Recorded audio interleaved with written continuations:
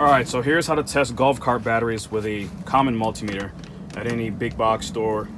Just look for a multimeter with DC voltage. Alright, so the common misconception with any kind of battery is that if you have a 48 volt system, some people would assume that at 24 volts you're at 50%, which is not true.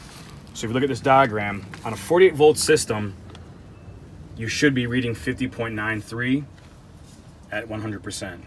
Alright, so if you're at 50% here, they should read about 4.81. Now you look at it 8 volt, because it's an 8 volt, 6 batteries. 8.49 is 100% charge.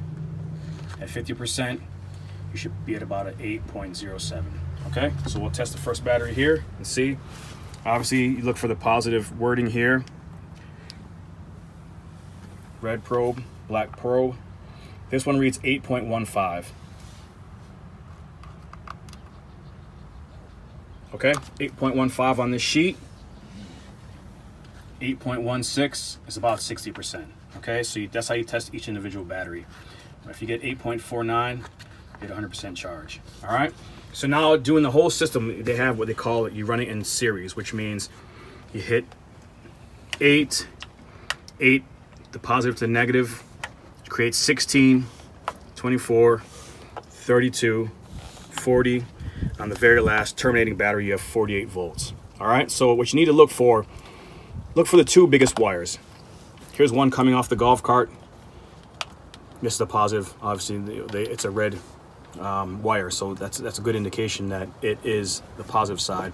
The other big wire is coming off of this battery here, so we can assume that these two are the terminating batteries. Okay, so what you want to do is put the positive lead and a negative lead, and the reading says 48.3. So if we have a diagram here, 48.3, you're going to be right around here. So there, 50%. So it kind of coincides with just testing one battery. But that's how you can tell if your battery bank is bad. If you're looking at 10% charge on a 48 volt system, you're at 46.03. You never really want to let your batteries go below 50%. So this is a good way of testing it. Manually, you can see if a battery's, there may be a problem with one of the cells. So what you need to do if you want to test an individual battery, you really want to disconnect each of these cables, separate the batteries from each other, and then you can run a test on them, and then you can see individually, because right now they're running in series, so they're sharing the same power. So if one of these batteries is worse off than the other ones, these other batteries are going to have to supplement to keep this one up to charge. So you never really want to mix old batteries with new batteries. But to really test, what we do to test batteries, we disconnect them all, keep them separate. We charge them at 100%.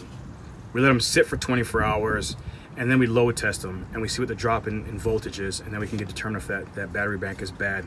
We've seen batteries where we charge it for 24 hours. It reads 8.49. We'll let it sit overnight, and when we come back the next day, it might be at 4 volts, and we can assume that battery is bad. But that's how you test your individual batteries, and the batteries is a set with a common big box store multimeter. So when you're looking at the multimeter, make sure, and this is how we remember it, voltage, DC, which are batteries. These look like 3 little batteries. That's how we say it's DC, and then you look for V for the voltage. So DC voltage is what you need. The squiggly line here is what we call, that's what we use for AC voltage. But with batteries, you need DC, and a good way to remember it is these 3 little bars here look like batteries. That's how I remind myself. So thanks for watching.